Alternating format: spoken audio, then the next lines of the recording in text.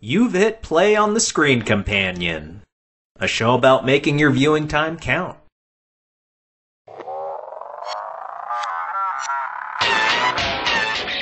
This time, my very special guest is Laura. Hi. Looking at the first two episodes of Veronica Mars. It started back in 2004, and of course, you and I are old enough to have been in high school in 2004, just like the titular character. Mm-hmm. Think back, almost 20 years now. What was high school like in 2004? Awkward. It was terrible. And back then, do you remember any of the shows you were watching? Oh, yeah. Let's see. Lost was a big one at the time. For me, it was America's Next Top Model. Oh, yeah. That was starting to get big around that time. That was UPN as well, wasn't it? Yeah, and so that's why I wanted to do Veronica Mars, because the only thing I watched from UPN at that time was America's Next Top Model and not Veronica Mars, surprisingly. Were you aware of the show at all? Had the marketing found its way to you? No. I heard about it years later as something I should have watched, but then just never made the time for it. UPN, as far as I know, was always something of a struggling network. I don't even think they were in every market in the United States. I was aware of Veronica Mars, but I wasn't tuning in every week. Could you give us just a basic idea of what the premise is for the show? Basically, starting off with introducing us to Veronica Mars as she has fallen from grace from the Niners Club, what the popular crew was called, because her father had been investigating the murder of her best friend. Things took a dive, and she sided with her dad, stood by him, so people turned on her. In the first episode, with finding out she's working for her father as a junior PI, as he's the head PI, and so she solves cases at high school and also helps her father out. I couldn't quite put my finger on how Veronica ended up as the junior PI. Do you think it was because of her interest in it, maybe in a way getting back at the town, or just because there was such a small operation he needed her help? I think it was just her way of standing by him. It's an interesting thing to do, but it was just her way of not being so alone, because everyone was against her. I remember in that first episode, and then later on we find out that something happened to her at a party, and that further made her an outcast. But it was just, I think, her way of bonding with her dad. The father-daughter aspect of the show, thankfully, is a big through line throughout the whole series, and certainly something I like to watch, having come from a single-parent household. So, right after you watched the first two episodes, what were your initial thoughts about it? Did it make you a little sad you didn't check it out at the time? Yes! There were so many people in this series that I'm like, oh, I've seen your face in this other show. Or, wait, you were on that show? Like Paris Hilton was in episode 2? Yeah. I had no idea. She was showing up in everything. Knowing what I know now by high school, it was very much 90s, and compared to other high school shows that were featured later on, this one seemed a lot more believable.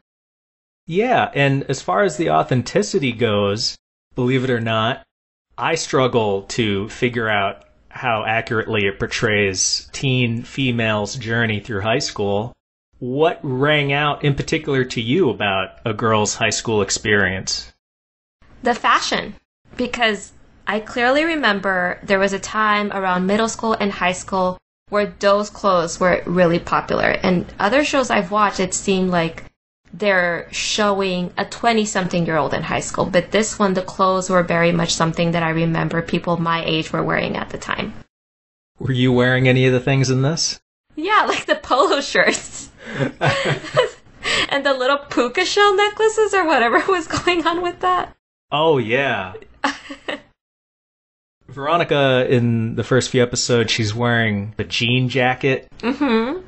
And I feel like that was pretty prevalent during the time. Did you ever frost your hair? No. I did highlights with those thick ones, those ones that were from like Kelly Clarkson era, where they were just really, really thick. That's what I did. I think something that helps the authenticity, like we were saying before, she is helping her dad investigate people, but we never see her really getting into the thick of it. She's just taking pictures, she's doing surveillance, and I think that helps with the credibility, because if she was going in there like it was Alias and beating up people, that would really hurt the reality. Mm-hmm. And what do you think didn't quite hit the mark as far as 2004 high school was being portrayed? I couldn't really pinpoint it, but I think for me it had to do more with how they set up her high school to be. The Neptune High, or the town that was just really, really rich. And then there was just this class that was just slightly below. That I didn't fully understand. And from the get-go, I thought, okay, so this is the most unbelievable part of the show, but I can tell it's ridiculous. So as long as it's consistent, I'm okay with it. Did you feel by the end of the second episode it was holding on to that consistency? Not so much. With the gangster motorcycle guy, Weeble. Like, he definitely comes off as being a lot on the working class end of things. Not the way that she set it up in the first episode, where you have these ultra-rich people, unbelievably rich, like millionaires, billionaires, and then these other people who work for them. I saw that more as her talking about, like, secretaries, or people in the companies, not necessarily like Weeble or his grandma. And I didn't really see how those two worlds mesh together. In a way, it feels like it all culminates, unfortunately for Veronica, at high school, because that's the place where the different classes, no pun intended, have to mix and try to get along. Some of the dialogue, some of the references and word choices. In the second episode, one of the characters says persnickety. That felt like just some clever insert from the writer. Teens weren't saying persnickety. No. And then somebody makes a Beach Boys reference, and then somebody else talks about the Outsiders. I know I had to read the Outsiders in school. Did you also? Yeah, we did. I think 10th grade. As far as the Gen Y 2004 trappings in this show, is there anything that really stands out to you? The technology, or anything else that you think might date it? You mentioned Paris Hilton. Yes. I think the only thing besides that was maybe stuff in the second episode. I think that's where I saw more tech stuff. When she was in the newspaper room and showing the technology, and I think the teacher pulled out the camera that she was offering for her to use and describing it, and then she pulls out her camera, and that camera talk dated it a little bit. The computers that they were on, especially how she found his internet history. The annoying guy Logan, and the laptops and things that they were using at the time. Back then it was so new. I remember not even really understanding what internet history was for the first few years that America Online was out. Oh, and the phones, the flip phones. Oh, it was a simpler time back then. I love those flip phones. Some of the characters are talking about renting videos. Very dated. I think in the show it's called Movie Line. But I think they're talking about the real world equivalent at the time, which was Movie Phone and Fandango, where you could call in and find out the movie schedule. Yes. Did you ever do that? I did. We did with Fandango all the time, because that's how you found out stuff. What were some of your favorite scenes or performances in this? Things that didn't make sense at the time, but then I saw it all come together. Like when she was planting evidence on Logan for a bong, and I'm like, why are you doing that? And then it went over to how she had help from Wallace set off the bong so they could gather that evidence and then use it to get the biker gang off his back. So those kind of scenes I liked the best.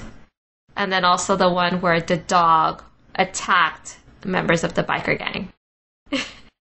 I should have realized you would have enjoyed that. Yeah. And back then, it was so tech-focused and her finding ways to find these solutions to her problems. But now when we look back on it, it looks so lo-fi. When Wallace is using that giant controller to set off the bong from outside the building, that could be like a simple smartphone app now. It could, but I like that it was that. I don't know if I would have appreciated this much if this show would have been on now. Ooh. So in its original run, it was 3 seasons, and then they did a movie, and then they came back in the last couple years, they did a 4th season. Thinking about it now, some of the charm was lost because they had to catch up with newfangled devices and gadgets, and it just wasn't as smart with the way she was figuring things out because now everything's so much more available. With this show taking place in Orange County and a lot of Hollywood stuff taking place on the West Coast and in the LA area, you having grown up and lived in the LA area, what did you think of the way it was being portrayed in this show? To think about what my high school self knew about Orange County and those rich areas at the time, I thought in that sense it was pretty accurate to what I thought the rich people of Orange County acted like and those areas seem to be like. From what I know now just from visiting those areas in actuality, I still think a lot of it holds true. What I don't think holds true, that people would just walk by motorcycle gangs beating up on someone and just not do anything. Stuff like that, I feel like would immediately incite someone to call the cops right away. Yeah, especially now with how basically everybody has a smartphone. It would be easy for somebody to just call it in, but you're right, it does happen a few times in the first couple shows where people are getting accosted out on the street, at the beach, in a neighborhood, and it doesn't seem like anybody's doing anything about it. I took away from it this view, how it's like half the show takes place at the beach. They have night stuff at the beach, day stuff at the beach, fights at the beach, people hanging out at the beach. It played right into what I thought California life was all about. See, and the other thing that just stood out to me, it's like the Niners, them being seen as tough in any kind of way. It's like, I just don't believe that. Them rolling up in their rich cars and trying to be as tough as a motorcycle gang. Like, no. Never in my mind that I think that was possible. How much of it is real in the show and how much of it is just teenage hubris. These rich kids pretending to be tough. There are a few moments where Logan has his rich kid crew and Weevil has the bikers. And Logan says, hey, you're not going to get the drop on me this time. It's a fair fight. We got equal numbers. And I was thinking, no, I think the bikers would still kick your butt. Yeah. What criticisms might you levy at this show? I don't know if it would be fair criticisms. At the time when all of these shows were going around, I wouldn't have thought anything about Wallace or any other characters of color or the lack thereof, but I think that would be the only thing me now that I would levy against the show if they had chosen Wallace as a token black person or things of that nature.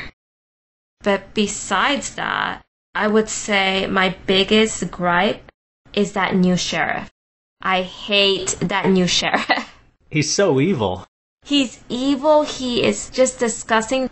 The fact that he got any kind of power, I just don't see it. If it had been an older man, honestly, acting like him, I would have seen it. But the fact that he's so young and he acts the way that he does on the show, I'm just surprised. Part of the thing that accelerated it might have been Lamb turning on his boss immediately, and maybe that helped him ascend to that status.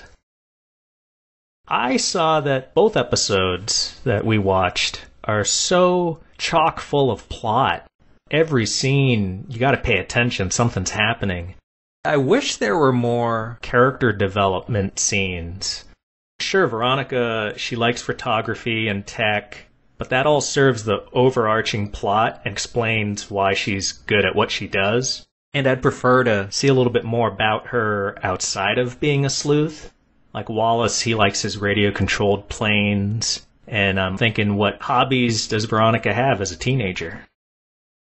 Well, the TSC ratings board. For this one, for Veronica Mars, I'm going to give it P for plucky. And it includes scenes of complex planning, ingenuity, and satisfying payoffs. Okay. I can see why you picked plucky. I'm going to go for A for all right. What was the most all right thing about the show for you? I think the fact that it wasn't skanky. That a lot of shows that I've watched lately depicting high school experiences, everyone is too sexy. Everyone seems much older than what they are. But the fact that they really did, I think, try, even if the characters look older than high school teens, I think that they didn't make them act too much older than what the show was trying to portray. And the fact that Veronica is a smart girl and very independent, I like that it was an alright show. I'm trying to think of back then. I wasn't watching a ton of high school dramas. Did you watch The OC? Very briefly. Do you recall that being overly sexualized? Yeah, that one I think was overly sexualized. Teen dramas, I guess not so much, but like Gilmore Girls too. I've never been to private school, so I don't know if this is the way they portrayed that school to be so elite. Just seemed way off to me. So this one just seemed to be a lot more grounded than other shows that I've seen depicting high schoolers. Wish we'd get a team of researchers just to see if teens in media now, if it's gotten better or worse as far as being portrayed sexually. The scene that stood out to me in that sense was the car washing scene with Lily. They were not in bikini tops, they were just in regular shirts.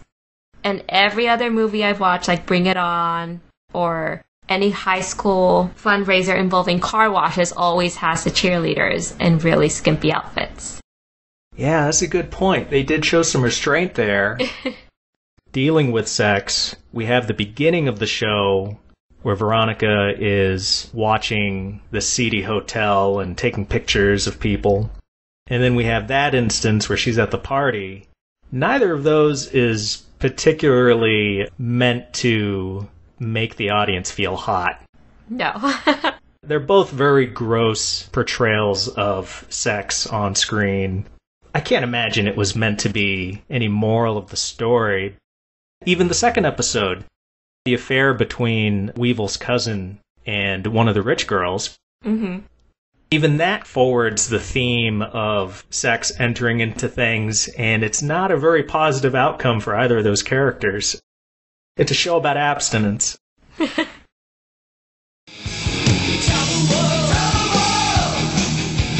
Now, this segment, I call it RAT, Random Asinine Thoughts and Trivia. Laura, did anything random pop into your head while watching the show? It had to do more with Logan than anything. He, for me, besides the sheriff, one of the most annoying characters in the first 2 episodes. I just kept wanting to punch him in the face. And I really was hoping that someone would punch him in the face repeatedly at some point. And he did get punched in the face. Yes, and I'm so glad. Like, what is it about him that just grates on you so hardcore? His pompous attitude towards her, like when she was just staring at the pool table, and he was there, and he kept making faces at her. And thinking about the fallout that they had because of Lily, I can understand him grieving and having some blame towards her. But to have your immediate personality go from being possibly annoyingly funny to just complete jerk, I just can't stand that. And then the little spikes in his hair and the puka shells. Part of what makes Logan work in that environment and why he can be such a bastard, there's a lot of fakeness that I recall having happened in high school. And I think it helps breed that type of character. And then when you put the resources behind him and him living in the upper class, it just allows him to really be a jerk. You would hope once Logan is 10, 20 years older that maybe he will have grown out of it. Out of all the high schoolers portrayed in the show, which one does your heart just hope that later in life things turn up for them, that they turn things around? Because they're all kind of sad characters. They're all dealing with problems. They are, but I don't feel any sympathy towards the rich kids, and it's not just because they're rich. It goes back to something you said earlier, where the show was moving from scene to scene a little too fast, where their characters weren't being developed as much. Like her ex-boyfriend, I didn't really understand why the mother, for example, thought that they were in love, because he just didn't seem that interesting at all during these first 2 episodes. Logan, same thing, like, I don't understand how he's going to grow from these first 2 episodes besides maybe being a little bit less of a jerk. So those characters weren't really developed for me. The only one I would say might be Wallace. I would like to ask you a series of questions in a segment that I call TLDL. Too long, didn't listen. Hopefully you can give me short, possibly one-word answers even. On a scale of 1 to 10, how likable is Veronica Mars? 9. What subplot did you find more interesting? Veronica's best friend's murder case, her mother's disappearance, or her issues with her former boyfriend Duncan? Oh, the murder of her friend. I'm glad you answered that, because that is the overarching thing. It does get resolved by the end of the season, so they don't forget about it. Who's your favorite villain? Logan, Weevil, or Sheriff Lamb? Weevil. Ooh, I'm curious about that. What metric were you using? Just who I didn't hate.